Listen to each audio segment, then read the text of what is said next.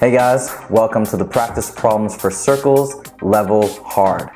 Ready? All right, let's get into it.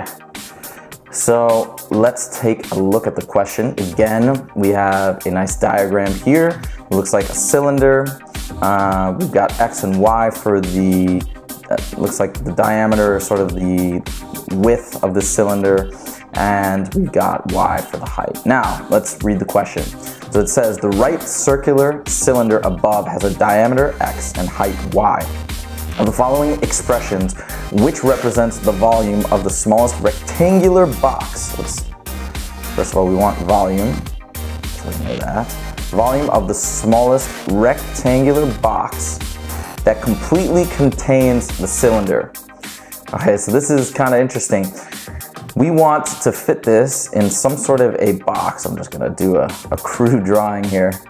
We want to fit this in some sort of a rectangular box that'll kind of look like this. Again, sorry for my drawing. Okay, all right, so it's gonna look something like this. I'm gonna put this guy in there, and it's just the very smallest.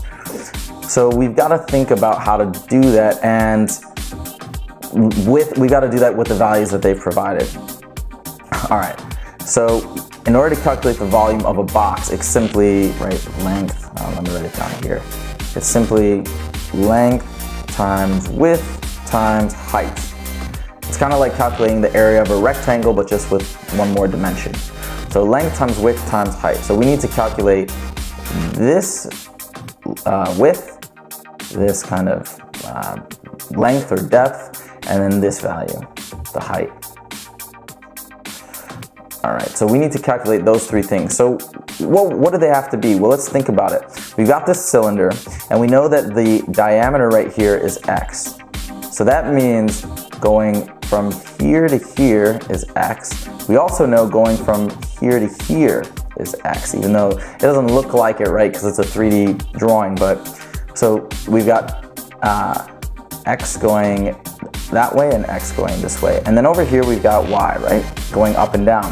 So bottom line is, all we have to do is have a width across, or length across of X, a depth or width of X as well, right?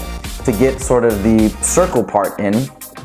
And then we have the height here of Y. That's it. And it'll fit in that box. It's kind of an interesting question because you might think, all right, well, I'm gonna have to use my cylinder volume equation and all that, but you really don't. It's much more simple than that. So what is the volume of this what's it called? Rectangular box? And it's simply length, or X, times width, or X, times height, or Y, which gives us X squared Y. And that is B. Right there. Done.